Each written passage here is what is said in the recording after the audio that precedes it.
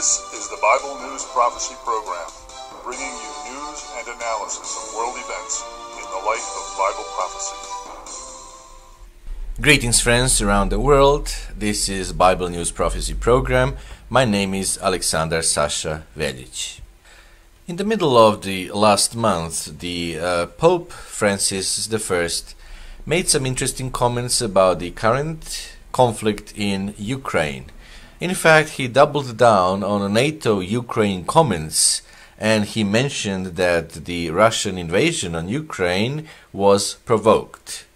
So Pope Francis indeed has doubled down on prior controversial statements, suggesting that Russia-Ukraine conflict is largely NATO's fault, asserting also that, quote, war cannot be reduced to distinction between good guys and bad guys, end of the quote, as the Vatican's own headline to the interview reads.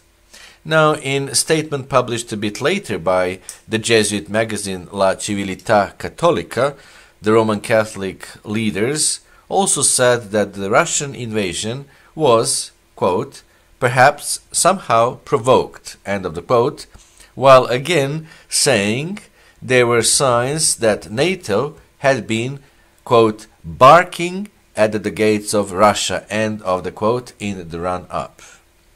Now the pontiff still condemned what he called the ferocity and cruelty of the Russian troops, while warning against a pure good versus evil fairy tale narrative of the conflict. Now, just like with his initial similar comments made at the start of May, these later statements made in June had triggered outrage among Western pundits who have called for escalating military support to Ukraine at the expense of dialogue with Moscow toward negotiating a settlement to end the war. Now, here is a quote that Pope Francis made also to the press in the middle of the last month. Here is the quote. Pope Francis said, "We need to move away from the usual Little Red Riding Hood pattern, in that Little Red Riding Hood was good and the wolf was the bad one," Francis said. And he also added, "Something global is emerging and the elements are very much entwined." Now that is when in the interview he provided more context to his early May statements on the war.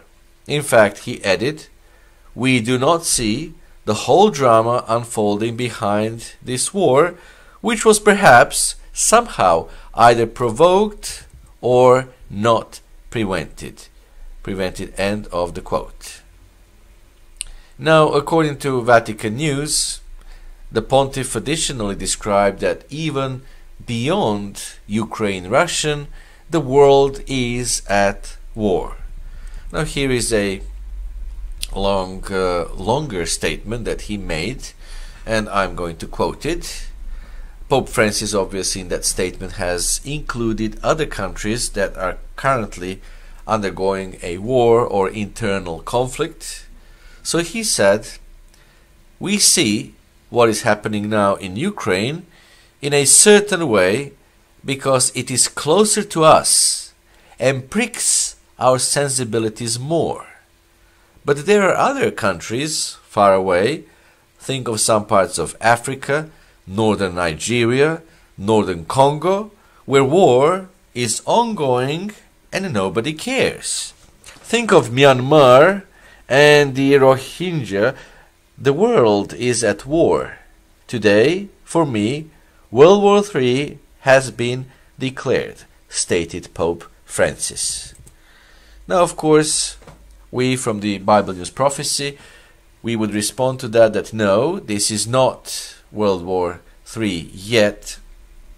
So, even though the Pope Francis claims that the World War III has been declared, we think that no, it is not. But however, since the ride of the second horseman of the book of Revelation, also called the Apocalypse, that ride may have begun, then that will culminate in what could be called World War III, and then after that World War IV.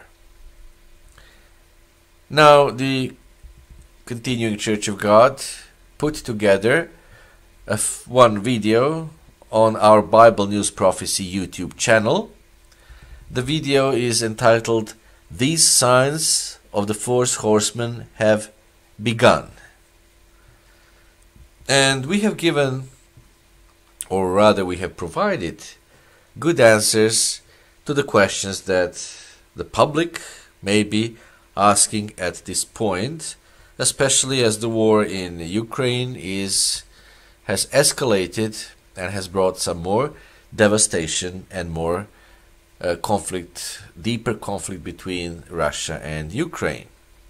So the questions that we have asked in our video, "These Signs of the Four Horsemen Have Begun," are we at the time of the ride of at least some of the four horsemen of the apocalypse?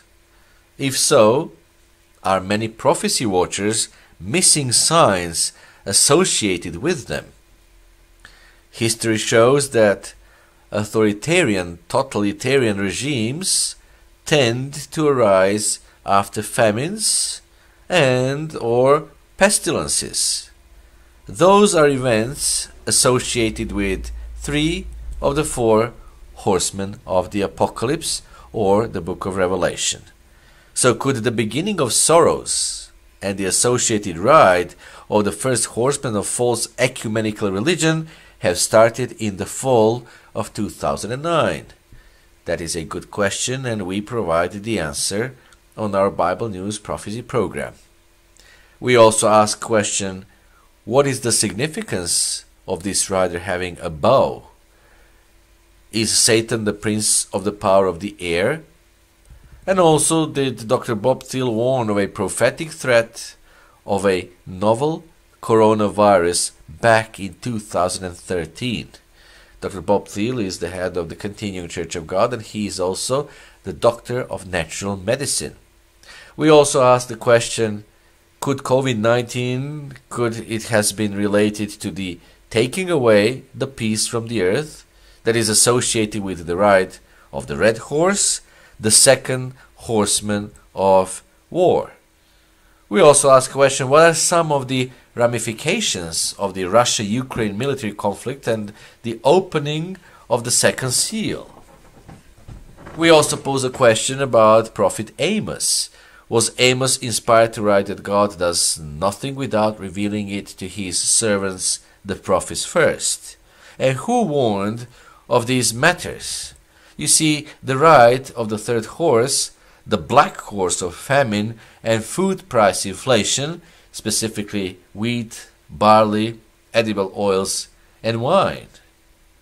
Since Ukraine is a major exporter of the first three, could this, as well as fertilizer shortages, have anything to do with the ride of that horseman?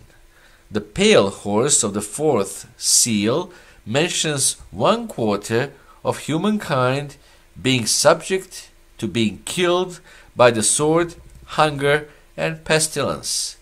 And will this be a factor in the rise of the beast of Revelation 13? Is persecution associated with the start of the Great Tribulation and the rise of the beast? The question is also, why is the beast going to be in charge of a European-based empire? And in connection with that, will the opening of the first four seals and the starts of the rites of the four horsemen of the apocalypse get Europe to reorganize, such as is prophesied in the book of Revelation, chapter 17, verses 12 and 13? Also, we may ask, what does Jesus say you should do? The doctor of the natural medicine, Dr. Bob Thiel, addresses these matters and more in the video that you're going to find on our BibleNewsProphecy.com, and the video entitled "These Signs of the Four horsemen have begun.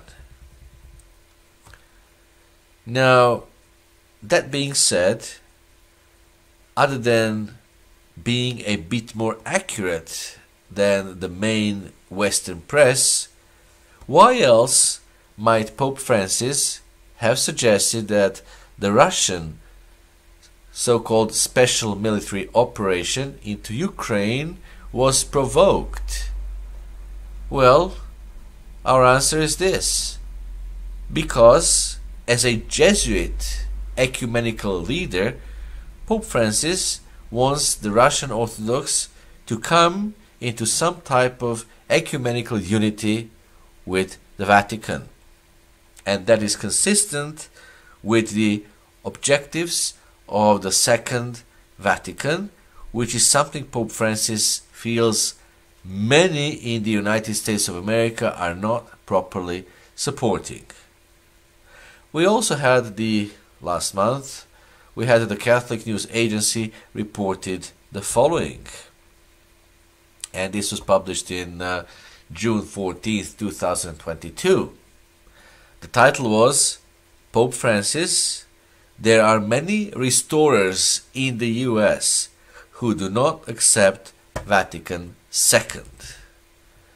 So, what this article was saying is that there are many so-called restorers in the United States who do not accept the Second Vatican Council. Pope Francis made that statement in an interview published at the middle of the last month. Now, speaking to the editors of Jesuit journals, he indeed criticized what he called restorationism in the Church, which he defined as the failure to accept Vatican II, the Ecumenical Council held from 1962 to 1965. In connection with that, Pope Francis made the following statement. Restorationism has come to gag the Council.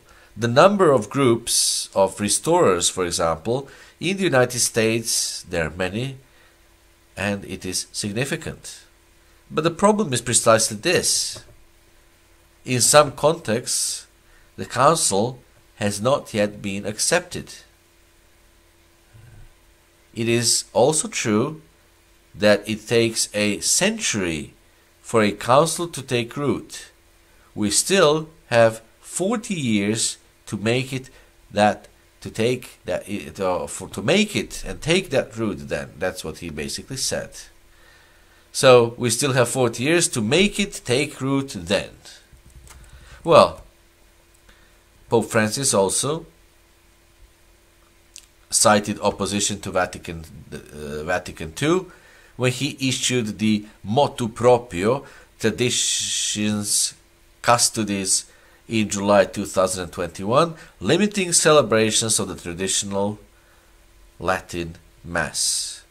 In connection with that, he sent a letter to the world's bishop and the world's bishops, and he said that he was saddened that the celebration of the traditional Latin Mass was often characterized by a rejection not only of the liturgical reform, but of the Vatican Council II itself. So, dear friends, it will become in time even more apparent that the Vatican is more interested in unity with the Eastern Orthodox Church, officially known as the Orthodox Catholic Church, than Roman Catholics within the United States of America. Now, for more analysis and for more analysis of the current news and events, you can find more information on our website, Prophecy, the Bible News Prophecy.com. That's the Bible News Prophecy program. So the Bible News Prophecy.com. My name is Aleksandar Veljic, and until next time, goodbye, friends.